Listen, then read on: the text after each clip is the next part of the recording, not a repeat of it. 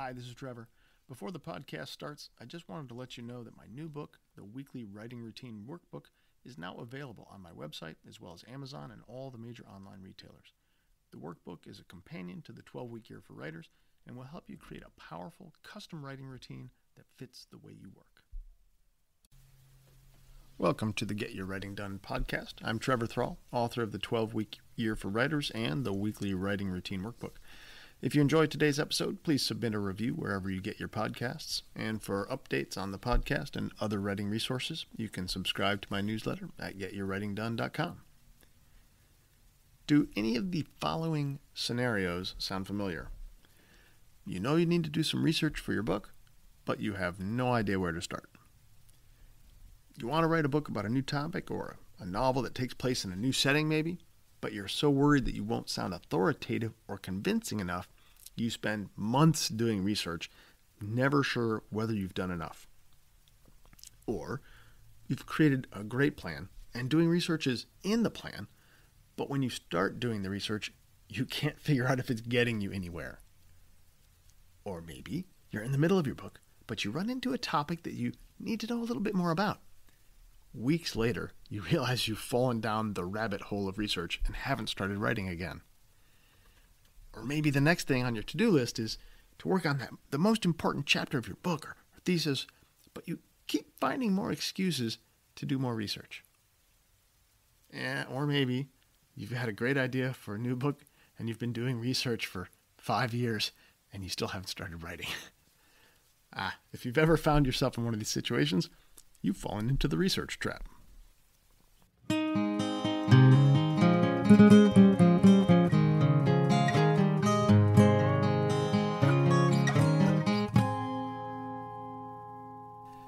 Research.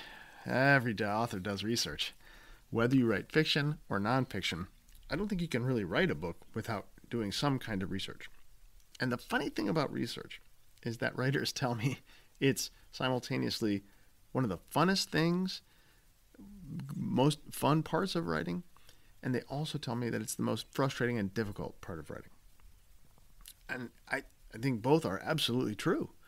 And that the two-faced nature of research actually makes the research trap tricky, because you can fall into the trap because it's fun and you love it, but you can also fall into it because you don't love it or you don't fully understand it. And the research trap creates a lot of aggravation. It can make you miss deadlines. It can keep your work from being as good as it should be. And, maybe worst of all, it can add up to weeks and months and even years of wasted time.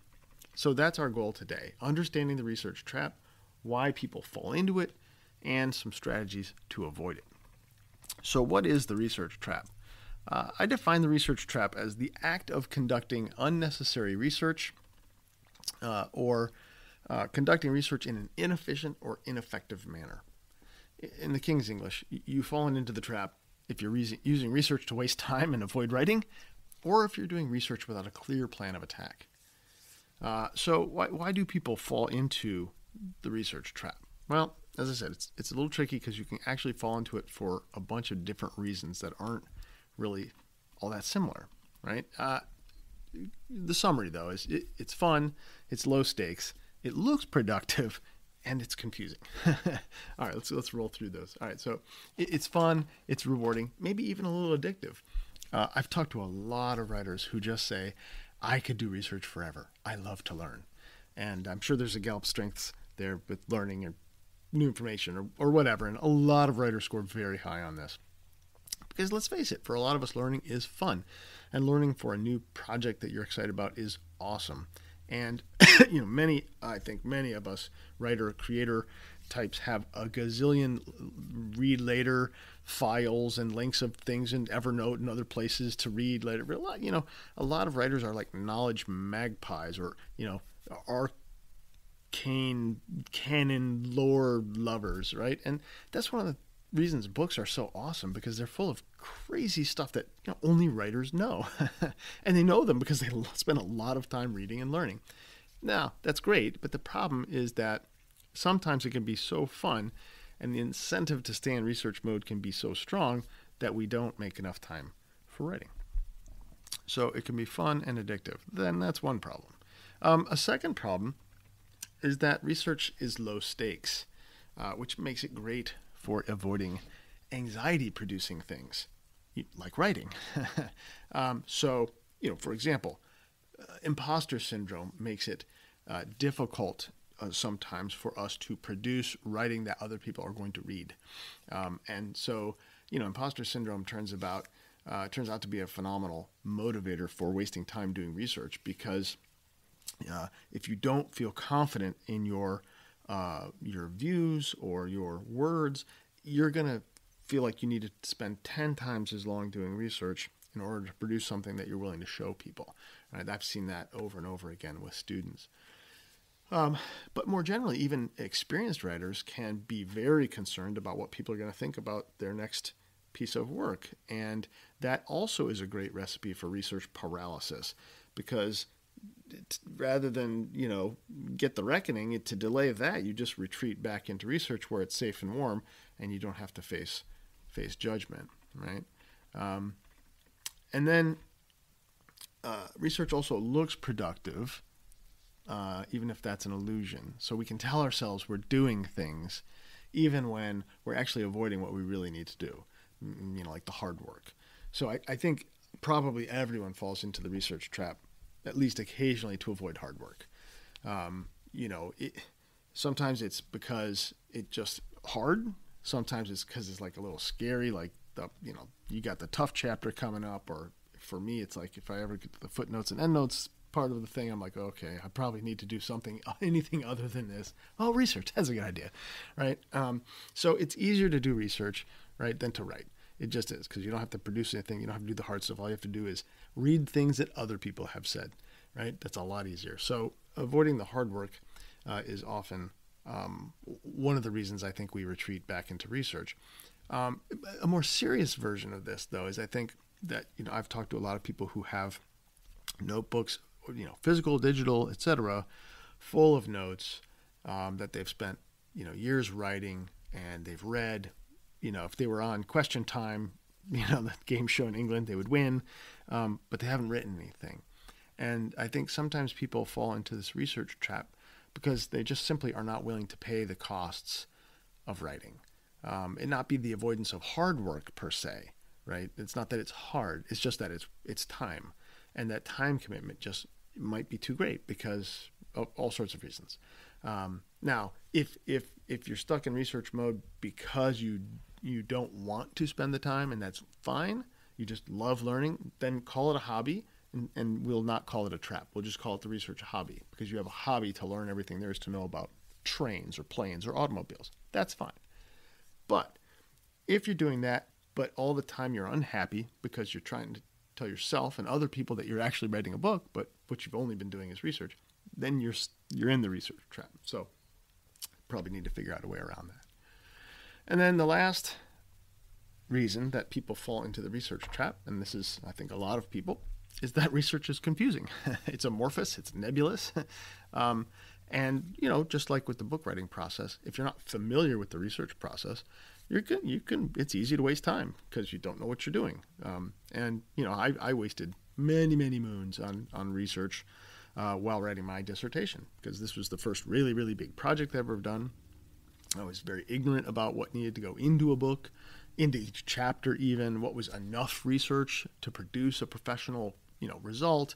And, because of all that, I just kept reading until I ran out of things that were even remotely tangential to read. And then I wrote. And that was a mistake. And I think of the 4 years I spent working on my dissertation, at least 9 to 12 months were unnecessary reading that never produced anything in my dissertation. And that's just terrifying to me. I wish I could have that year back. Or another example, I was talking recently with the writer who was really frustrated because she had research in her plan. So she was doing the research, all good so far. But every week she would sort of tick the box, okay, I did the research, but she didn't know if she was getting anywhere. So in 12-week year parlance, she didn't have reliable indicators of progress. She did the research, or she did research. Did she do the research? She didn't know. So she ticked off the box that said I did it, but she wasn't sure if she was getting anywhere, right? And so just not knowing enough about the research project to structure it efficiently is another version of the research trap. So the summary is you can get into the research trap in all sorts of ways. The flip of the question is how do we avoid the research trap? How do we get out of the research trap? So let me say a few things about that.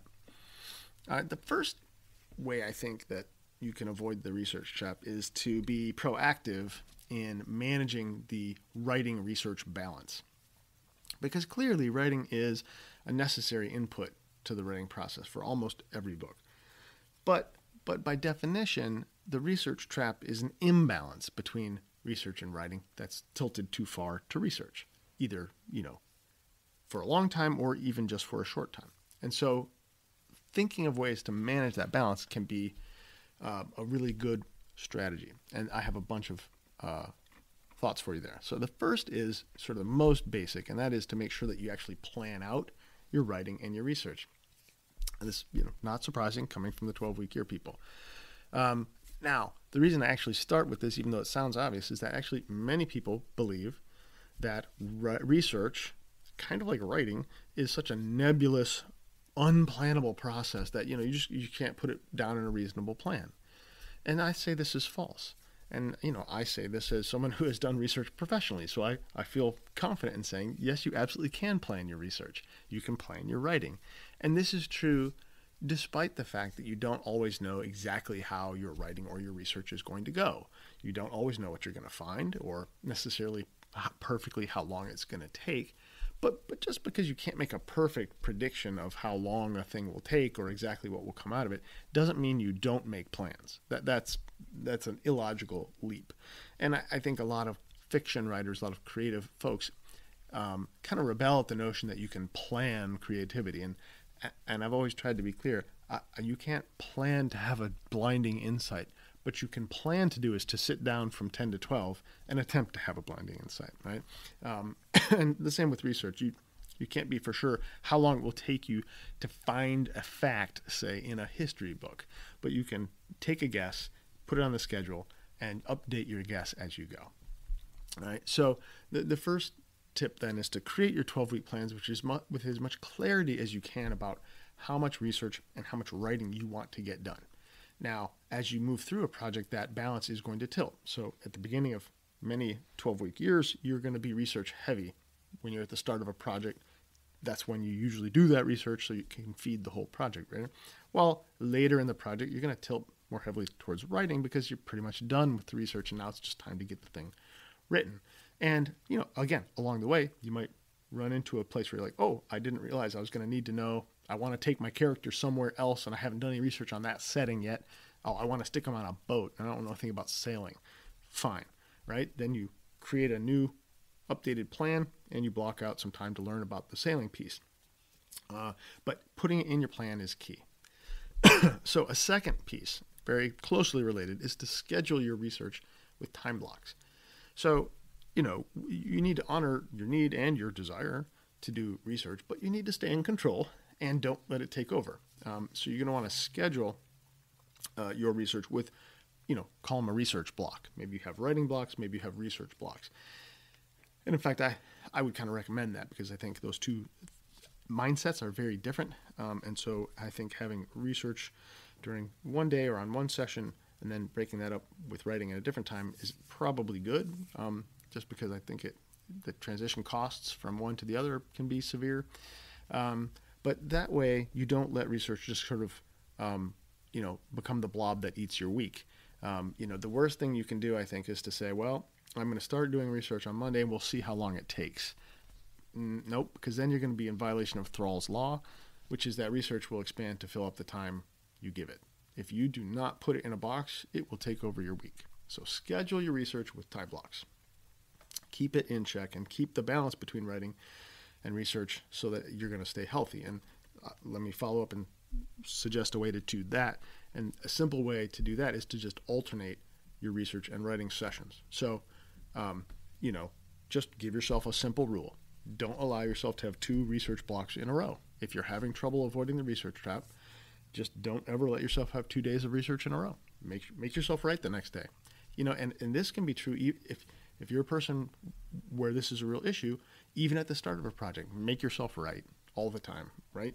So every other day or every other, or morning you do research, afternoon you do writing, and just make yourself iterate and alternate so that you keep your head in the writing game and you don't get sucked down fully into the world of research. Because again, I know that can be a real challenge. Okay, another thought here to manage the balance is to use research. If you're someone who has a hankering to do some aimless research or puttering, right? If you're that sort of person, and I'm that sort of person, I like to putter. I like to learn random crap all the time, even if it doesn't have to do with my current project. So the way I've learned to deal with that is I don't put that kind of stuff in my plan, but what I do is I will schedule a short block at the end of the day or at the end of the week for puttering or whatnot as a reward for getting my other stuff done. So if I'm having a good week, I get a block to do whatever puttering kind of stuff I want. Often it has to do with various kinds of research. And another way I use research is as defense. And if you've listened to all my podcasts, you've probably heard me talk about playing offense and defense. But when I talk about time use, one of the things I often talk about is you schedule your week as if you're going to be at full strength, and you schedule yourself to play offense, right? To do all the hard things, do all the good stuff. But, by the end of the day, you can have blown all your gaskets and you're not good for much.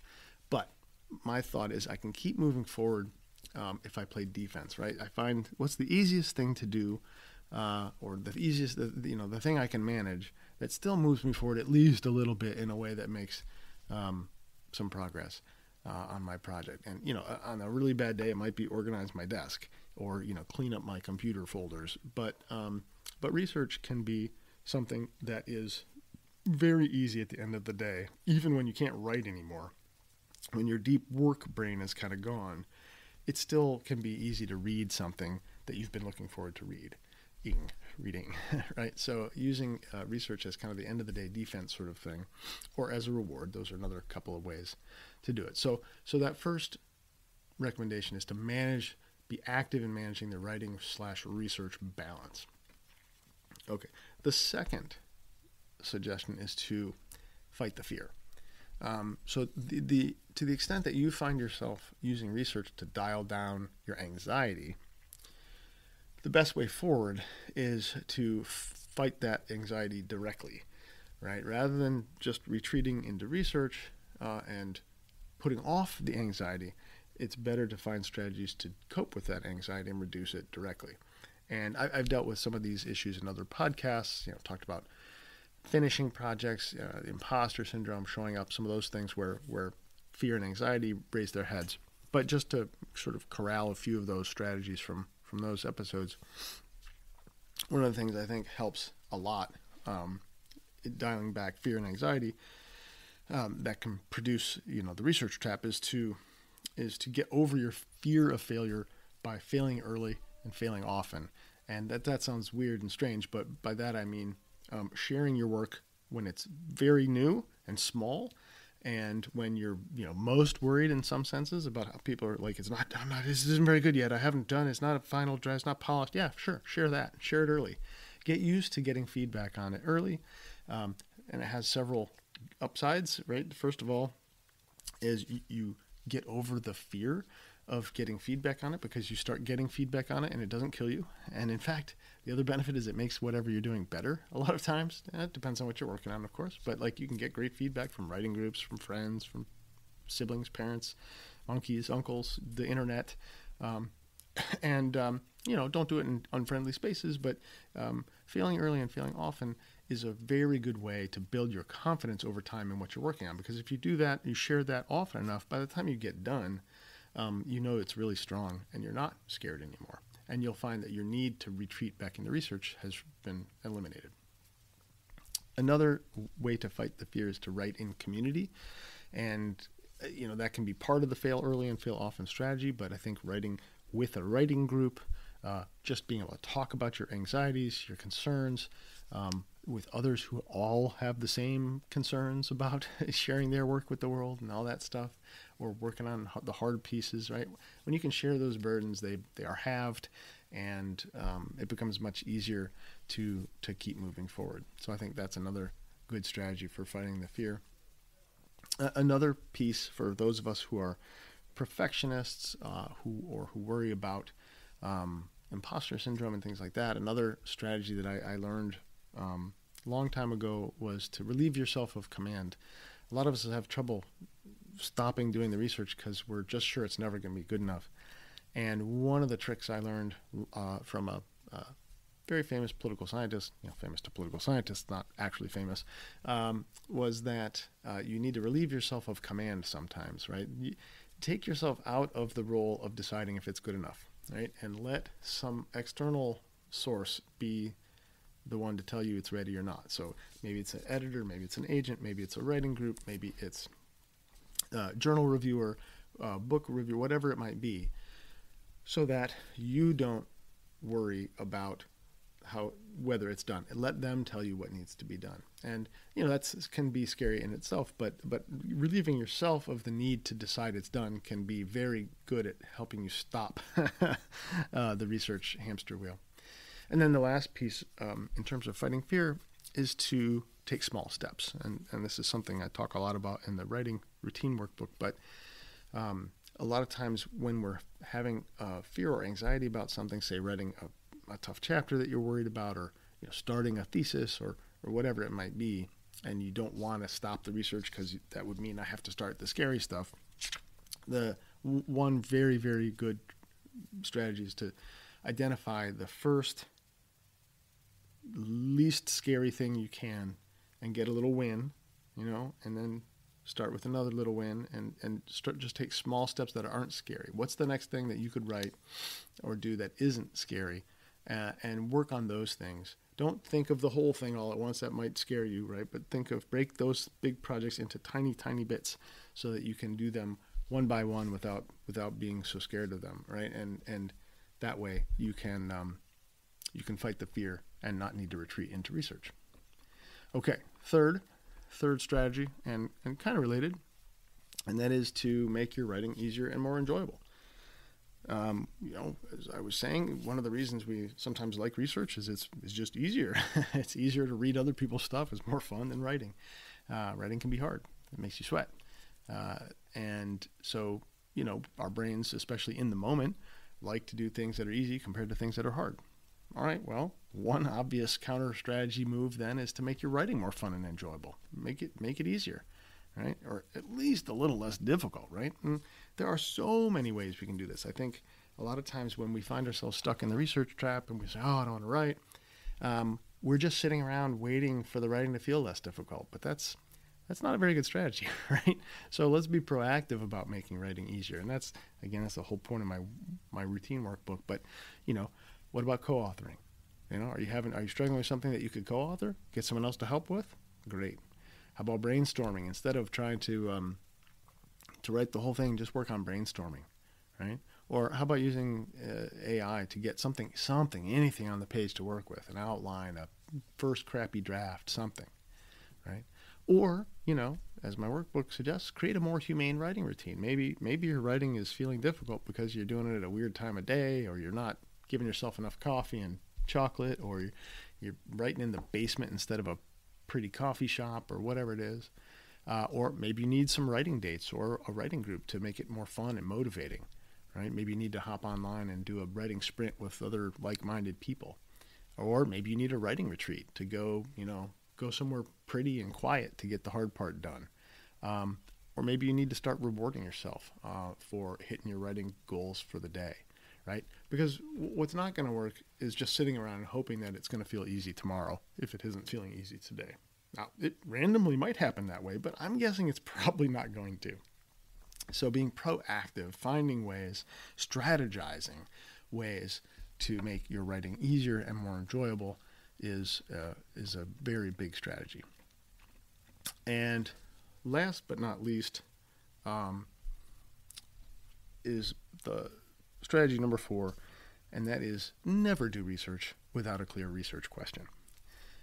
Many of the people who get stuck in the research trap are there because they just don't know how to structure the research process. And that's fair. Graduate students take courses in research methods and practice doing research in pretty much every course they take. And it can still be difficult because, research is a general strategy of inquiry, not a simple recipe that you can follow and then you're done, But if I could sum up the basic problem in a single sentence, I would say this. If you don't know what you're looking for, you will find everything and nothing. And that sentence, that gem of a sentence, comes from one of my good buddies in graduate school who was started his dissertation about 6 months before I did. And as I started into my dissertation, he told me, I'm going to give you one piece of advice I've already learned, and that is make sure you know what you're looking for when you start your literature review, because otherwise you're going to find everything and nothing, right? And boy, was he correct, because I found a lot of everything and a lot of nothing, as I just mentioned. So I tried to follow his advice, even so that was difficult. But right, to avoid getting lost in the research, you should never launch into a research session. Don't read a book. Don't read an article if you don't have a clear, narrowly focused and answerable research question in your head on a piece of paper that you are trying to answer when you pick that thing up to read, or else you will find everything and you will find nothing. All right, just as an example, let's say you're going to write a murder mystery set on a farm in rural England in 1805. But before you run to the library to start reading random histories of the, England in 1805, let's get a little more specific, right? Establish your plot, create your characters, determine your scenes, your settings, outline the book, right? Now you're in a much better place to figure out the things you really need to know, right? I mean, there's no need to read a lot about the naval battles with England and France if your book takes place on a farm right in the north of England, far away from the action. Now, if you feel relatively comfortable with your general knowledge of the area, I would recommend just going ahead and writing.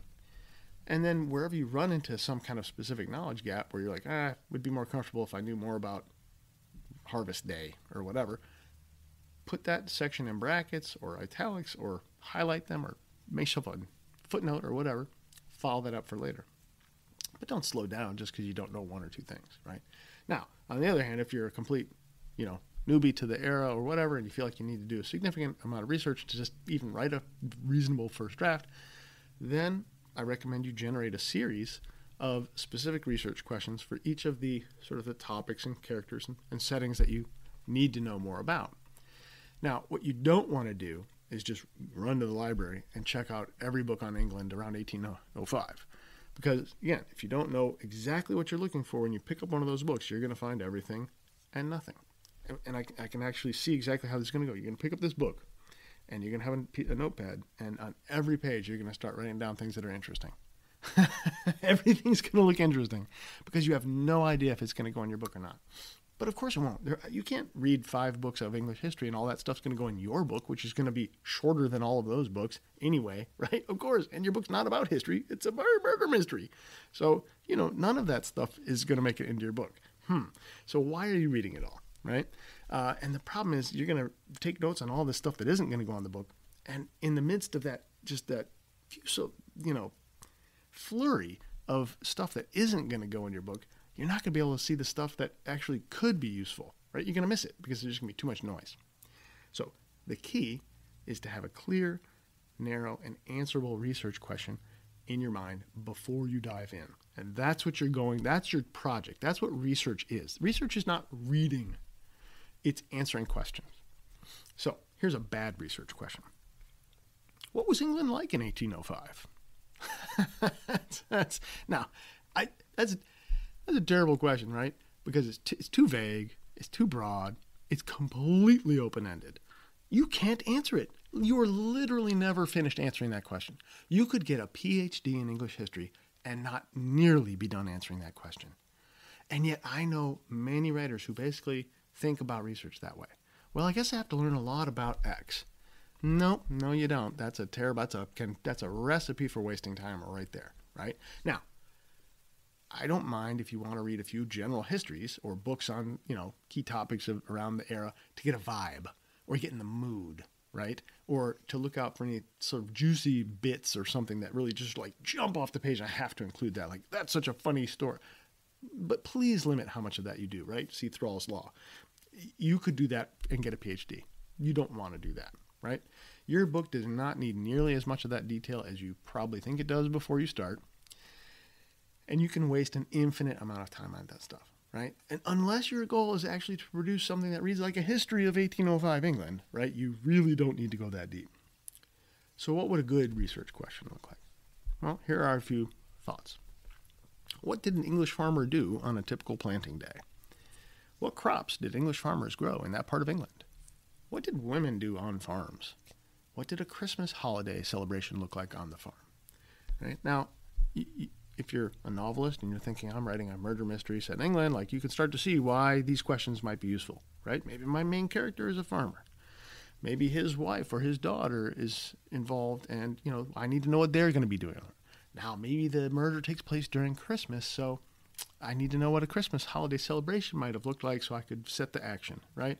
Maybe I need to ask a question about law enforcement, right? Who was in charge of investigating murder in 1805 in England on a rural farm, right? Those are good questions because they're clear, they're narrowly focused, and that makes them easy to answer. Now, notice, not necessarily easy to find the answer. It might be hiding in a huge book, or it might be a sort of a factoid that, doesn't show up very often. It's not a very commonly discussed thing, so you might be hard-pressed to find the answer. But the point is, once you find the information, the question's immediately answered, right? As soon as you find a section that says Christmas on the farm, you're done, right? It's not like you have to figure that out, okay? And the more you can structure your research into these kinds of questions, the easier you're going to find doing the research, and the less likely you're going to get stuck down the rabbit hole or with, vague plans that are hard to track, right? Because when you have this research question, that concise, clear, narrow research question approach, it's going to be much easier to create plans, right, that involve research and to track your progress. Because you'll scope out your 12-week plan and you'll figure out, okay, during this 12-week plan, which research questions do I need to answer? Because these are the things I've already decided that I need to answer to write my book. You plot those out on your weekly plans and you tick them off.